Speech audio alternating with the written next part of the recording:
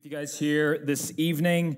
John, I now know what it feels like when you get up and you're like, well, my sermon was already preached like 3 or 4 times through the song and through the videos. And so if there's anything that you get from this evening, if it's not anything that I say because maybe you don't like the sound of my voice, remember the song that we sang, that there is nothing better than God.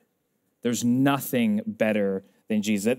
That's where we're going to start this evening, and that's where we're going to end, and we're going to probably take a little bit of a while to get there. But if there's anything you walk away with this evening, it's that there is nothing better than Jesus. And so there's just 2 announcements that I want to just kind of give you guys real quick before we jump into the sermon this evening. And the first is that of baptism. So we're not going to have like a huge event in order for you guys to get baptized. So if you guys haven't been baptized and you want to get baptized, we're just going to say, hey, now's a great time to take that step of obedience and get baptized and to publicly proclaim your faith. And so if you're interested in that, or you have some questions, or you want to know some more, we have some baptism applications in the back. Just take one if you're curious about it. There's information in there, and we'd love to have a conversation with you about that as well. And also, we are doing our global outreach trip to Mississippi, Jackson, Mississippi in June 19th to the 25th. And so once again, if you're interested or you still don't know where Mississippi is,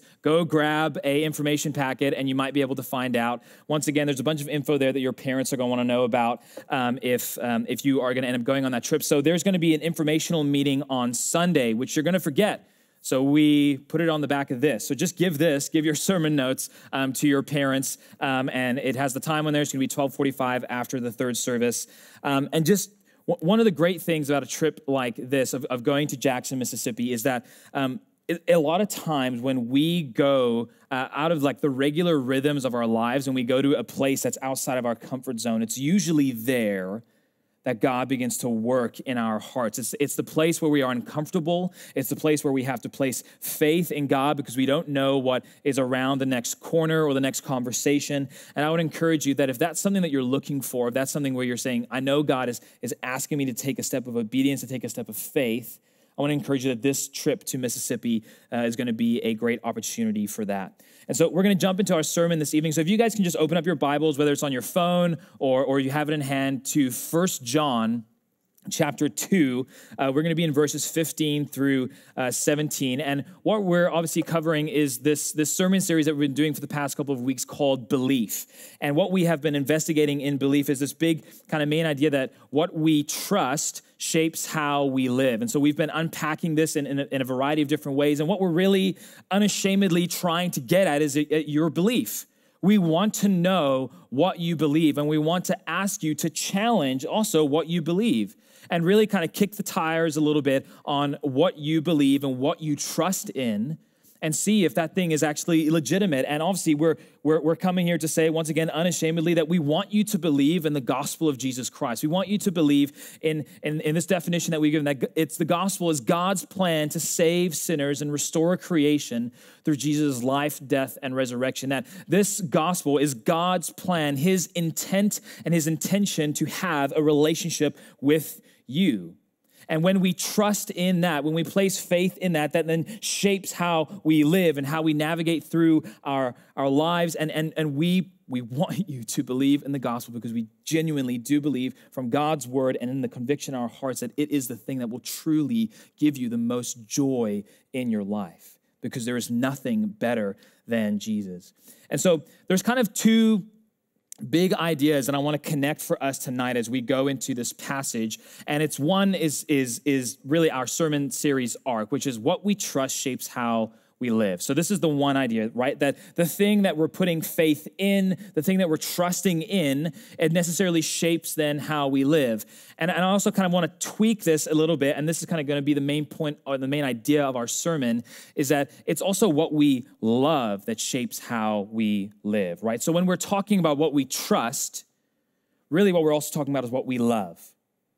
what the thing that we cherish, the thing that we treasure, the thing that's most important to us in our lives. You're going to see this kind of language coming out in this text that we're going to be covering today. And I want you to see that those two words, that the idea of trust and the idea of love, they're really capturing the same idea. That the thing that captures our imagination and our heart and our mind and our affections, our time, our focus, our money, it's those things that necessarily shape then how we live. And so I want you to open up your Bibles and let's read this passage of Scripture together and see what God's Word has to say. So this is what God's Word has to say to us this evening. It says, "Do not love the world or the things in the world. If anyone loves the world, the love of the Father is not in him. For all that is in the world, the desires of the flesh and the desires of the eyes and the pride of life is not from the Father, but is from the world. And the world is passing away along with its desires, but whoever does the will of God abides forever." Unfortunately, the struggle that we face when it comes to thinking about what we love is that we often don't think about how what we love, what we treasure, what we spend all of our time on, how that thing actually shapes our lives. Like when's the last time that you thought about, you binging, 10 hours of Bridgerton is shaping your morality or how your theology or how you think through life. Just put in anything there that maybe you spent more than 10 hours on this week, not including school, maybe, and think about how is that thing, spending all that time on that thing. We don't necessarily sit down and think, before we watch Netflix, like, oh yeah, this is really going to shape these different pieces and parts of my heart and my life. But over time, what we love, what we spend our time on shapes our lives, and we don't think about that. It reminds me of a conversation that I had with a college student a couple of years ago working at another church. And he had made some pretty poor decisions in his life. He ended up getting kicked out of college, and he was in this ROTC Air Force program, and he was trying to get back into that because his life goal was to follow in the footsteps of his dad and to be in the Air Force. I think that was a really honorable thing, but he was just set on this thing. He's like, I've got to accomplish this thing. And so we're sitting across from sushi, because that's what you do in college. You eat way too much and you gain way too much weight, and then you spend the rest of your life trying to work it off. And so we're sitting there eating sushi, and he kind of has this epiphany as we're talking about life. And he's like, you know what? I think I figured it out. I know what I need. And he looks, and I'm like, my heart is welling up at this moment. I'm just like, oh, I'm really hoping he says, I need Jesus. And he's like, I've got it. I really need a girlfriend. And I was crushed, absolutely crushed as his leader, just being like, oh, where have I gone wrong? Like, God, I need to repent.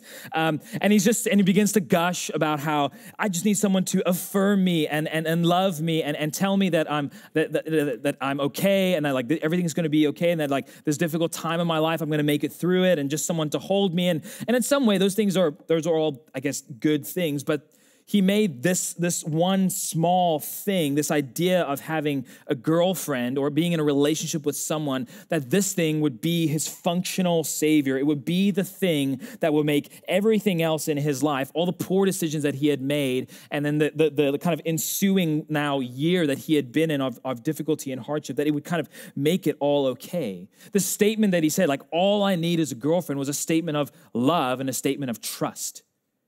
He's probably way, way more honest than we are, and he just said what he thought his God was. We won't necessarily put it in those terms, but that's what he was saying. And his honesty, in a way, was almost endearing to me, because he just laid it out there and said, this is what I want. This is what I need. It's a statement of what he loved and what he trusts. And so this idea, this idea of what we trust and what we love is an idea that John brings up in this whole letter of 1 John. At the end of it, in the last, very, very last verse, in chapter 5, verse 21, he kind of just throws in this line that everyone's like, what? Where did this come from?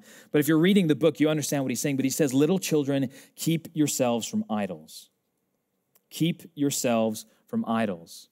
You see, those things that we love and that we trust, that we put all of our faith and our hope in, that we look to for worth and for pleasure and for meaning and identity, everything that's not God, those things are idols. And what John is saying to this church here and what he is saying to us tonight is that we need to guard ourselves from idols. We need to be careful about what we love, because what we love, what we maybe metaphorically in our hearts bow down and worship, that thing is going to shape how we live, how we think, what we believe. And so I just want to clarify one thing as well. Just because everything can be an idol doesn't mean that everything in your life that you love is an idol. Does that make sense? I'm not saying like, okay, like, I like playing sports. Okay, there's an idol. You can't do that anymore. That's not what I'm saying. But everything in your life has the potential to be an idol because we make it that with our hearts. And so, has everyone got their sermon notes here? So at the bottom of your sermon notes, there's a bunch of questions here that underneath where it says reflect on these things. And these are a couple of questions that you can ask, that I'm just going to read them out loud here, but you can ask these things of your own heart to kind of begin to kind of figure out what are some of the idols in my life. And the questions go like this, like what has your attention? What is the thing that you're thinking about all the time that you just can't get out of your mind? What's the thing that you're longing for, you're searching for, you're searching the internet for? What kind of things frustrate you or make you angry when you don't get it? And no, frustrated is not a word, but frustrated is. What are you looking to that defines you? Or what is it, or who is it that defines you? What or who makes you happy? And maybe even what are you running to for relief?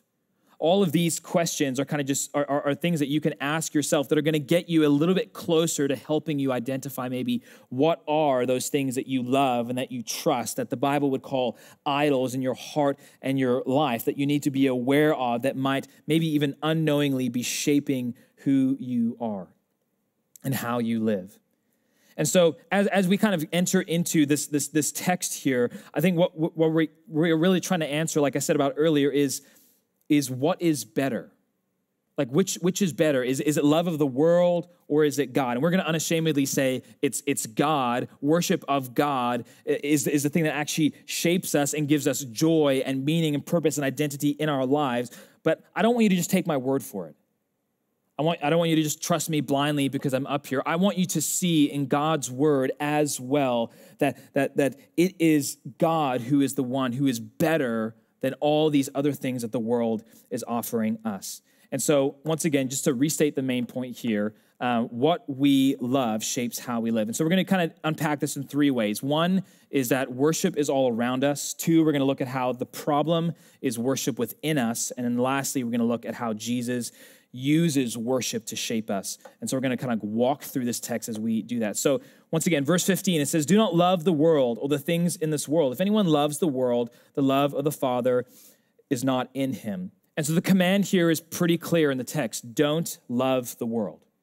Don't love the world. But I'm sure, as you guys know, when everyone tells you not to do something, you're like, well, now I have to go do it.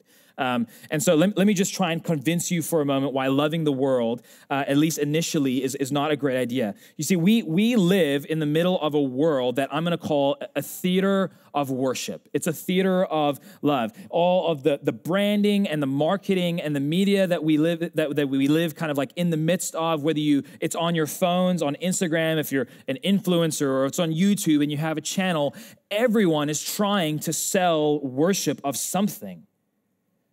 Now, yes, it's not necessarily, like I'm bowing down to a golden calf. Like, I don't think many of us are tempted to do that, but it's a different kind of worship and of love and of trust, that we are giving our money and our time and our thoughts and our affections to these things that are all around us. And our world makes money off of it. They make money off of worship. I mean, we have sports stadiums that are filled with thousands of people, whether it's different fans or whatever it is. There's all of these things, and we live in this world, this grand theater of worship where everything and anything is competing for your worship. Everything's competing for your love. People are paying money to buy your love and to buy your worship.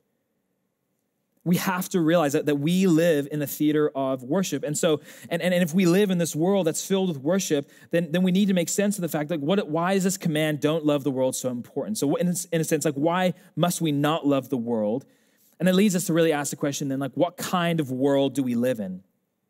We live in a world that's created by God. So if you go back and you read Genesis 1 and 2, you see that God created everything. He created the world, and his grand statement about everything that he had created was, it's good. It was good. But then Genesis 3 rolls around, and Adam and Eve are in the garden, and sin enters into their hearts. And now we live in a world that's completely perverted and marred by sin. We live in a world, this is kind of the first sin that happened in the garden, where Adam and Eve took a thing, the fruit on the tree of the knowledge of good and evil, and they made it the thing. They went to this fruit to find knowledge and purpose and meaning. They wanted to be God. They took the thing and they ate of it. They consumed it. They worshiped it. They loved it. And in a way, then it became their God. And what God had promised them is that if you do that, it's going to lead to spiritual death. So we live in a world that was created by God. It was initially created good, but because sin came in and ruined everything, we now live in a world where small little things that God created become the main thing in our lives. But also in this whole creation story, we are also in this world. We live in this world. We are one of those things that are in this world. We are created things. We were created by God. Once again, like Genesis 1 and 2 says. And the difference, though, about us is that God created us in his image to reflect his glory. He literally created us to fill the world with his worship and with his praise and with his kingdom and with his rule, so that everyone in the world would know that God is king and that he is a good and righteous king. That's why we were created. But sin enters into our hearts, and our then hearts are marred, and we are broken because of the sin that comes in. And so we are people created by God to worship God, but sin has come in and ruined that for us. We then participate in this grand, theatrical play of worshiping things in the world instead of worshiping God. Once again, John, at the end of this letter, he calls those things idols, and he says, little children, keep yourselves from idols. So obviously, it's pretty clear at this point that worship is all around this. And this leads us to the second point, which is this, is that the problem is worship within us. Hope you're okay over there. So the problem is worship within us. You see, like we said, we look back to who we are and who we were created to be. We're people created in the image of God, and we were created to worship. Our hearts were designed to be filled with awe and with wonder and with worship of something. That's why God created us. Is it happening to everyone now? This is great. Okay, and so because your and my hearts, let's bring it back here, guys. Because your and my hearts were designed to worship and to love and to trust things, we often give our worship and our love and our trust to other things in our lives. And so I'm going to paint like a really, really very, very broad picture here about what are some of the typical struggles and idols that are in the hearts of the guys and the girls in this room, okay? So let me just make another disclaimer as I say this. I might miss you in one of the two things that I'm saying here, and so just work with me. I'm not saying that this is like the law. I'm saying this is as I've observed high school students and different things that have been going on in their lives. These are the two kind of areas that end up being things that high school students typically run to, and they end up unknowingly sometimes worship and love and trust.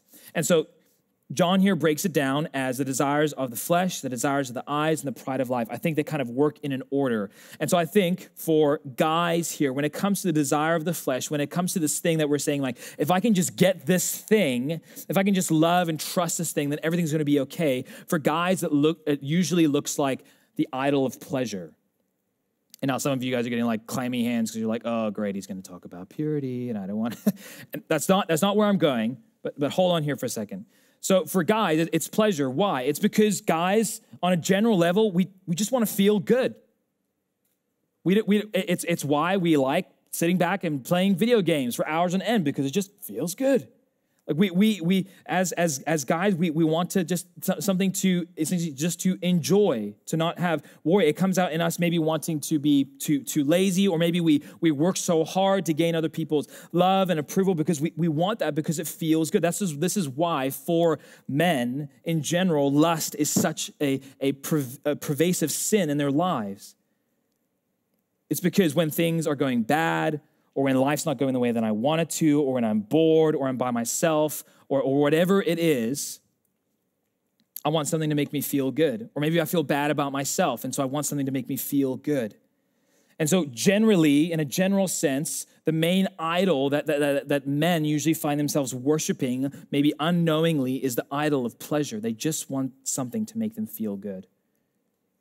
And for girls, it's a little bit different. For girls, it comes down to worth. Why worth? Why something like worth? Because I would imagine that some of the, and I've asked other girls, so I know I'm not totally off the rails here, but you want to feel loved. You want to feel beautiful and worthy and seen and accepted and cherished and adored.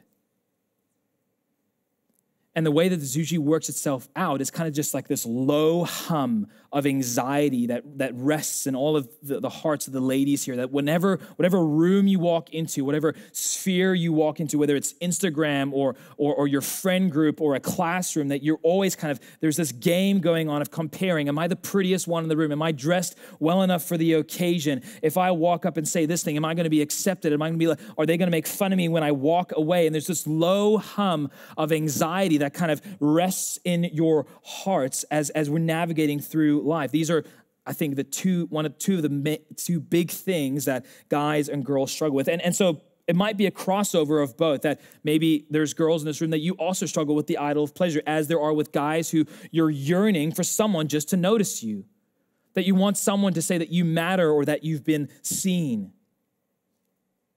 And we realize that these two things, they really get down to like the inner workings of our heart.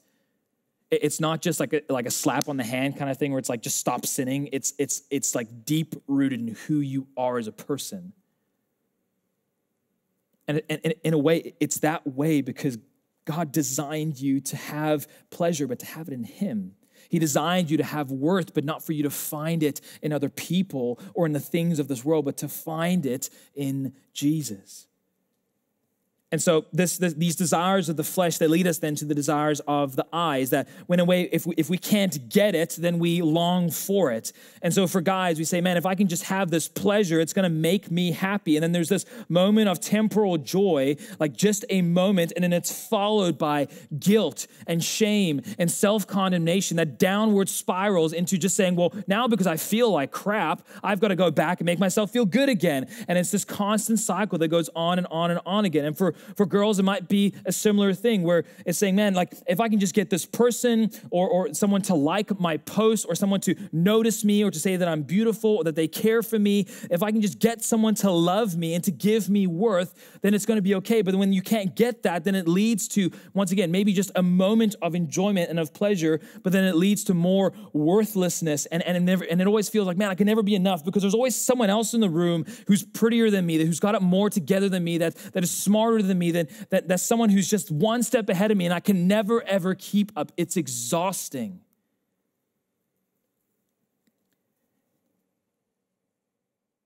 And the silly thing about idols, and it's not even silly, it's sad, is that idols always overpromise and underdeliver. Every single time. They promise pleasure, they give you shame. They promise worth, and they give you worthlessness. And this then leads to like the creme de la creme, the pride of life. Once again, we go back to this truth. We were designed and created to worship and to adore God. Our hearts were created to give worship and praise to God. And then we turn it inward and we give praise and worship to ourselves. As Tim Keller puts it, it's inflation or it's deflation. Meaning for like 5 or 10% of us in the room, it's like everyone loves me. I'm popular. I've got it together. I'm the star athlete, maybe. I'm puffed up. I am so worthy of everyone's love and worship, and I am like the next best thing since sliced bread. That's a really old phrase. I probably shouldn't have used that. But it's this idea that like, yes, I'm awesome, and everyone else knows it. And that's pride, because you're not that awesome. God's really awesome, and you need to get off that pedestal. But probably for like 90% of us, pride actually lands in the place of deflation. Meaning, because we're so downtrodden and beaten up by our aimless pursuit of pleasure and of worth, that we think, everyone hates me, I'm not good enough, I'm never ever gonna be happy, I hate myself, and so I'm going to punish myself because I'm not worthy of anything or anyone's love. And that's pride as well. It's pride because it's not squaring with what the Bible says about who we are. Both inflation and deflation don't rightly see who we are when it comes to the Bible and who God reveals for us to be and how he created us to be. Once again, these idols that we go to, they always overpromise, and every single time they underdeliver. They promise initially that it's going to be great, and then eventually they just enslave us unto death, spiritual death. They seem innocent and enjoyable and laissez-faire. It's nothing. In a couple of months, years down the road, we've given up so much to pursue this thing that never actually gives us what we want. And so I hope here you can see that the case is pretty clear that the problem is worship within us. It's because we were created to worship, and because of sin in our hearts, our searching and our we're looking for something to worship, something to fill our hearts with awe and with wonder and with praise and with pleasure, but we're going to the world. And so in this question of which is better, I really hope that you can come to the conclusion on your own from listening here tonight that this love of the world, when it says here in verse 16 that it's not from the Father, that those desires are from the world, that you'll believe that to be true. Because it's only when you believe the truth about what those things are, about what the desires of the flesh, the desires of the eyes, and the pride of life really are, that change can actually happen in our lives through what Jesus has done for us. And so this leads us to our last point, that Jesus then uses worship to shape us. Jesus uses worship to shape us. Like we talked about, what we trust shapes how we live. What we love shapes how we live. What we worship shapes how we live. It's that thing that we focus on, that we behold, that we treasure, that we think about, that we're searching for, that thing that we just can't wait to get to spend time with. It's that thing that shapes us. And I'm a super nerd, and so I tried to not use examples from Lord of the Rings, but I couldn't not use an example from the Lord of the Rings in this situation. But if you guys have watched those movies, or if you've read the book, you're actually like a good friend of mine. We should talk afterwards. In the movies, there's this character named Gollum. And what Gollum does is that Gollum finds, and I'm trying to get my ring off here, but now because I'm really nervous, it's not coming off. There you go. He finds this ring. He finds this ring of power, and he murders his friend to get it. Because he hears what the ring is saying. It's like this evil ring, and this ring is promising him that if he gets it, it'll give him power, it'll give him the ability to live an eternal life. And so he kills his friend to get it, and he's a normal guy when this all starts. He's what's called like a hobbit or a river folk. I'm just gonna get into the nerdum here. And he's this totally normal guy, but then what he does is he takes this ring and he loves it, and he fawns over it. And there's like these moments, these cut scenes in the show where he's saying he's petting it like a cat. And he's saying my precious. And he's fawning and treasuring and loving and thinking about and fantasizing about this ring. And eventually it takes him off into these mountains, and he just dives literally into these dark caves in this mountain so he can just be alone with the thing that he loves, so that no one else in all of his life can take away this thing that he loves and he treasures so much. And he turns into this vile, slick, gross creature, a emaciated fraction of a human being. That he's this evil, twisted being because he's just been fawning over this ring, this thing that promised him life. And sure, it promised him like a long, long life because he's like 500, 600 years old, but he is angry and he's bitter and he hates the ring, but he loves the ring because his life is built around the ring, but he hates it because it's destroying him.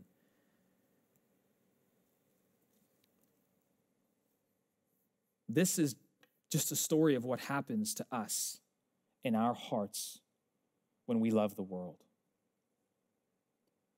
Over a lifetime of us treasuring and beholding and loving and thinking about and worshiping and bowing down at the altar of the things of this world, we turn into Gollum. We turn into this person who we hate our lives, but we don't know any better, and so we can't even change ourselves. But once again, this points back to this way, this hard wiring, this way that God has made us. He's created us to worship. He's created us to love and to care for something. But the Bible shares a different story. The gospel shares a different story. It shares a story of a man, like in Matthew 13:44, who he found a treasure in a field, and he went and sold everything that he had to get it, and he did it in joy. Jesus uses this example as this is not coming off the table. He uses this as an example of the kingdom of heaven. We see that God sends his son, Jesus, to us to come and to bring new life. When we focus in on, when we treasure and we place faith in and love and trust in Jesus, and we behold who Jesus is and we hold the love of God close to our heart, it doesn't, once again, overpromise and underdeliver. It changes us. It transforms us. It opens our eyes to see what life really is. Like we just saying, like this is what living really looks like. It's not this endless cycle of just, I'm disappointed and I have to get on another high of pleasure or of worth and to be disappointed again. That's not what a relationship with God looks like, and that's not why God sent his son he sent his son to us so that we could find a new worship, a new thing, a new person, God, to worship and to adore in our hearts. You see, worship of Jesus is better because when we focus in on who Jesus is and what he has done for us and how through the power of his Holy Spirit, he's actually able to change the very fabric of our being to turn us from being people who are lost in sin to being people who are found in Christ, then our hearts can actually and truly change. We can see that worship of Jesus is better. We see that pleasure and worth, they don't have to be a God. But we also do see that they actually do both come from God. But true pleasure and fulfillment and awe is being in a relationship with God. And you might say, fat joke. But what could be more pleasurable than being fully known to the fullest extent of the word, that God knows everything about you, every moment and molecule of your life, every single imperfection. And he decidedly says, I still love you, and I sent my son to die for you. That is true love. That is true pleasure. All of our searching for something that's going to fulfill us, it ends in Jesus because in a relationship with Jesus, we can have full and complete pleasure in him. And also then it addresses our idol of worth, that we realize that our worth, it doesn't come from what other people say or what other people address us as, but worth actually has very little to do about us. And it has everything to do with Jesus, who spilt his precious, innocent blood that paid in full the debt of our sin, that Jesus willingly, lovingly went to the cross and paid that price to buy you. And so our worth is not caught up in what someone else can say about you because it's all caught up in what Jesus has already done. It's caught up in his life and his death and his resurrection. And so that even while we were still sinners, Christ died for us.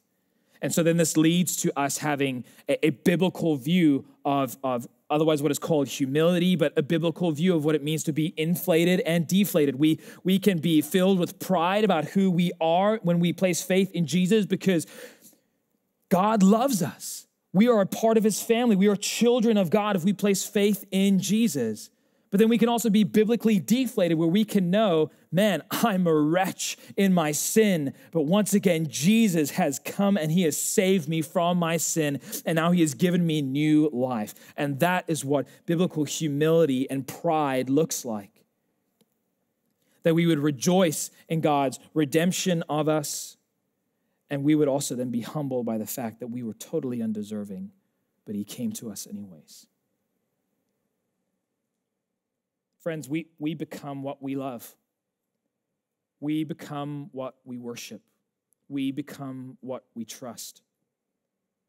And as verse 17 says, the world is passing away along with its desires. In other words, if you worship the world, you will pass away just like the world will. You'll be eternally separated from God because of what you worshiped.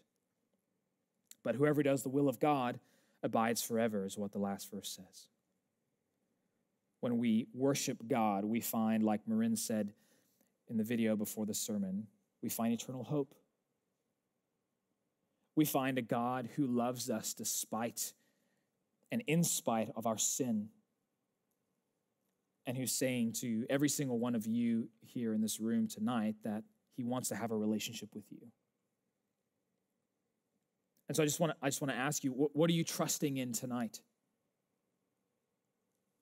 What are those things that you're running to for hope, for meaning, for purpose? What are those things that you're running to for pleasure or for worth? And I would encourage you tonight, in a moment we're going to pray, I want to encourage you to just simply say to God, I don't want to worship that thing anymore. I want to worship you. I want to have a relationship with you. And if you pray that prayer, I just want to encourage you to chat with your life group leader about it, or come and see me up here at the front, or anyone that you've seen on stage tonight, Hannah or myself or John or Josh. And we would love to talk with you about how Jesus opened up our eyes to help us to see that the worship of the world was the end of our lives, but that the worship of Jesus gave us real life. And so let's just take a moment right now and pray. Pray for these things to sink into our hearts.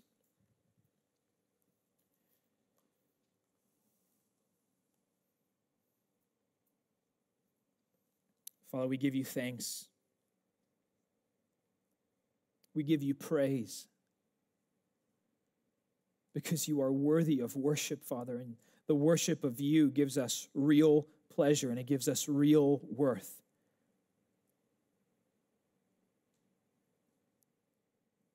So, Father, I too repent of worshiping the things of this world, of often getting caught up on things that are small things that do not deserve any praise and any worship. I repent of that, Father, and I turn to you and say, God, I want to worship you. Help my unbelief. Help my lack of faith. Father, and at your right hand, give me pleasure forevermore, like Psalm 16, verse 11 says. Remind me that I'm a child of God through placing faith in what your Son Jesus has done for me on the cross. So, Father, we give you praise because there is no one better than you. We pray this in Christ's name. Amen.